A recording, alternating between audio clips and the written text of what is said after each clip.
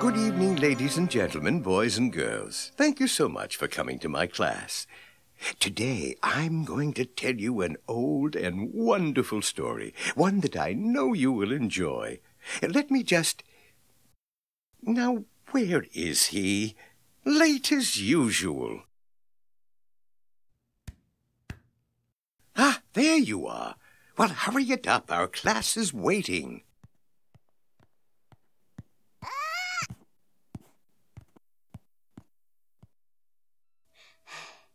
Well, thank you, Socrates. You're welcome. Now, where were we? Ah, yes, the story.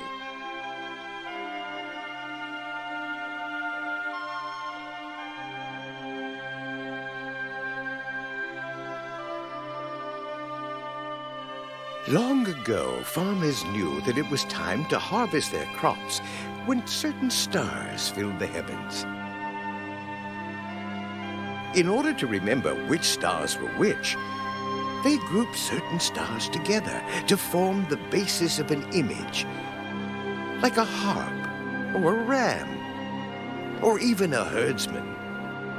These are called constellations.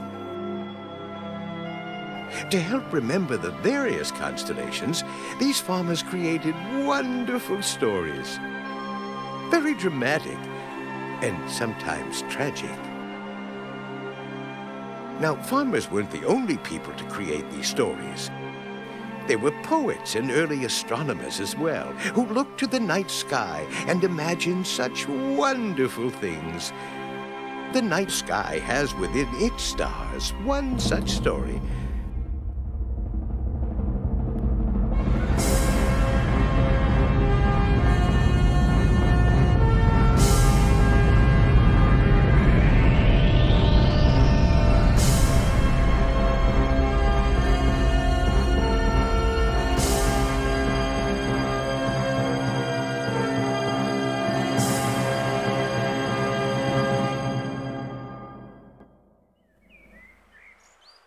A long time ago, in the faraway land of Argos, there was a king called Acrisius. He had a beautiful daughter named Danae, and she loved her father very much. But King Acrisius wanted a son, not a daughter, and despite Danae's love for the king, he was a cold and unloving father. He even went so far as to beg the gods above to deliver him a son. Well, even the gods were shocked at how terrible this man was to his very own daughter, and they decided to show him a thing or two. The gods told the king that they would not grant him a son, but his daughter Danae, the one he despised, would have a son. And to make matters worse, they predicted that one day this son would kill King Acrisius. King Acrisius was now really sorry that he ever asked in the first place, for he was terrified for his own life. He figured the only way to prevent Danae from having a child would be to lock her up for good, making sure no one would ever see her again. So he built an underground house of bronze, which might sound kind of nice, but it was a prison nonetheless.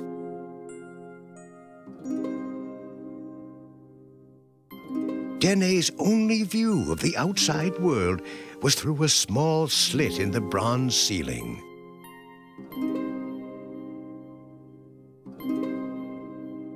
And so the days passed. The clouds drifted by, the stars twinkled and faded, and all Danae could do was dream.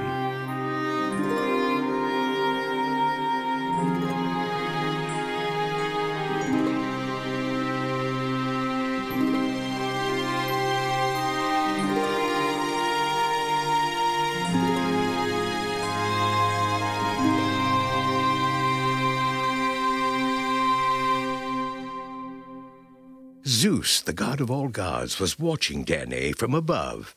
He had promised her a son, but now she was locked away. So Zeus himself went down to the land of the mortals, disguised as a golden shower of raindrops. He fell lightly through the narrow window in the house of bronze, and with his magical powers, gave Danae a baby boy. Well, when King Acrisius heard about this, he just about flipped. What was he going to do? This grandson of his was extremely dangerous.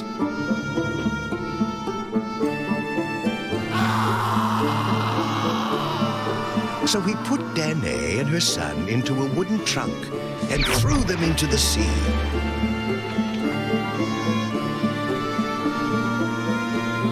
Zeus, the all-powerful, wasn't going to let this inconvenience spoil his plans, so he guided the floating trunk to a small island.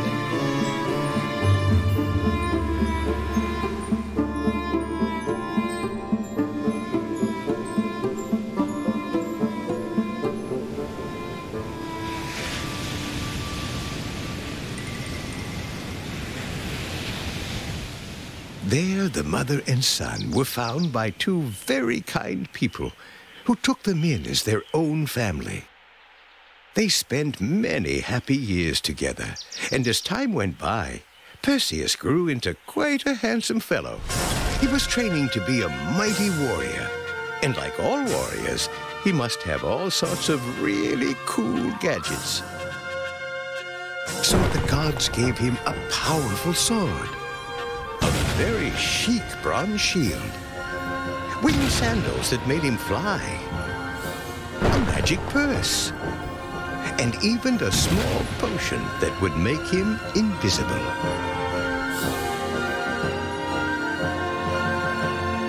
The day came when Perseus was ready to test his courage and skills. He decided to conquer the legendary, infamous Medusa. Well, we all know that Medusa was a horrible creature with hair made of live snakes and eyes so evil that just one glance would turn any mortal who dare look at her to stone.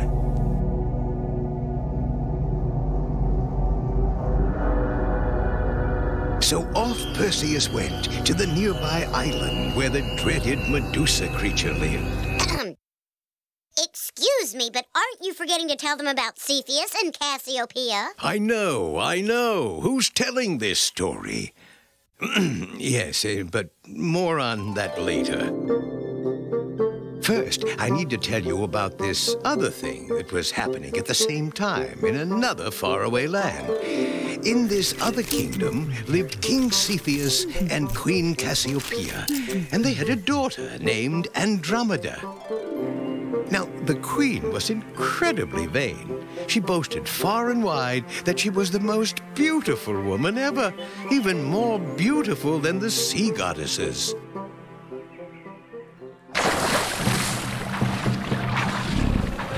Well, when Poseidon, the god of the sea, got wind of this, he vowed to make Cassiopeia pay. No mortal could be more beautiful than the sea goddesses. So Poseidon, who was really mad by this time, called on his fiercest, meanest creature of the deep, Cetus the sea monster, and instructed the beast to go and devour the people of the kingdom. Cassiopeia was going to pay. When Cassiopeia found out what was about to happen to her kingdom, she begged Zeus to stop the insanity and let her people live. But Zeus, although the god of all gods, had to respect the other gods' decisions and said he would not stop Poseidon's punishment. But he did agree to have a talk with Poseidon and see if they could come up with another arrangement. It was then decided that the king and queen's kingdom would not be devoured after all, but they would still have to be punished. their daughter Andromeda would be tied to a rock and offered as a sacrifice to Cetus, the sea monster. Everything was going to work out just fine for everybody, except, of course, Andromeda. And so the whole of the kingdom gathered by the seashore to watch Cetus dine on poor Andromeda. Excuse me, what about Perseus? Thank you, Socrates. Yes, let us not forget about young, brave Perseus, who was out to destroy the dreaded Medusa.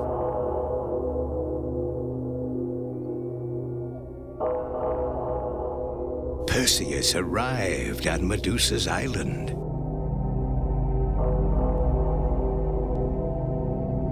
Despite the increasing sense of doom, he moved on. It occurred to Perseus that if he couldn't look at this scary creature directly without turning to stone, maybe he could look at her reflection. Perseus looked into his shield of bronze, saw her reflection, and with one stroke of his mighty sword, chopped off her head.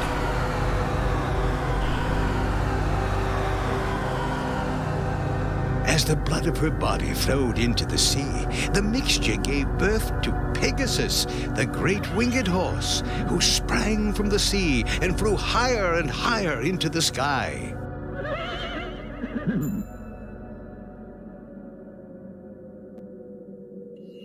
Perseus, now a mighty warrior, put Medusa's head in his bag, packed up his things, and headed home, flying with his winged sandals.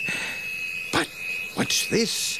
Down below, a sea monster and a fair maiden in distress. Sort of like Medusa, just one glance at Andromeda changed Perseus forever. He fell instantly in love.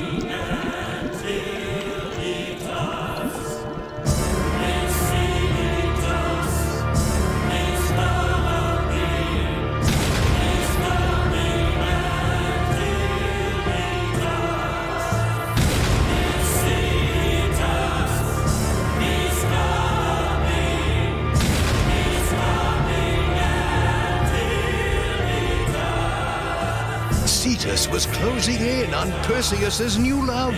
So the mighty Perseus swooped down on his winged sandals and blocked the sea monster. What chance does Perseus have against such a powerful and fierce creature? But wait, he's got a bag full of cool gadgets.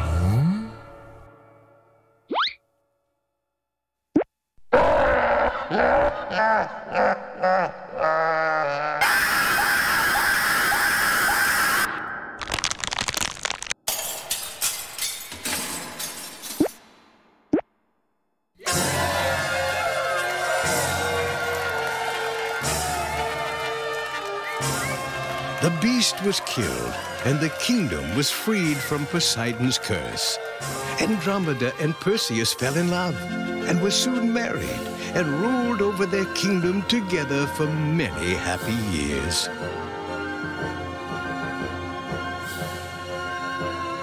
To this day, you can find this happy family together in the night sky.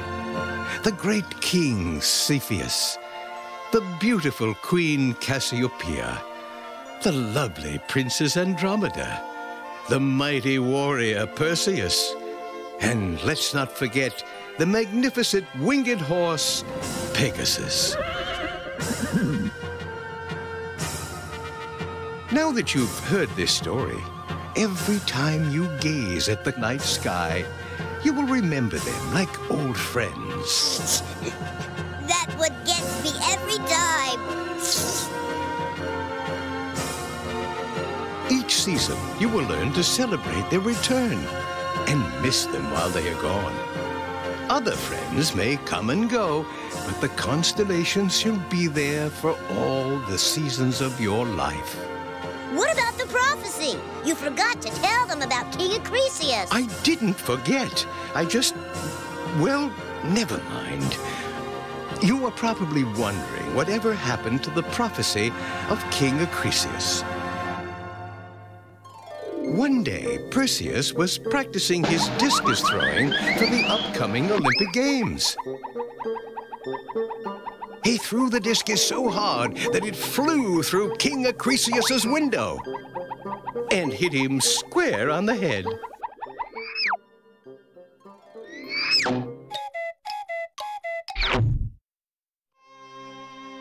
And so the story ends.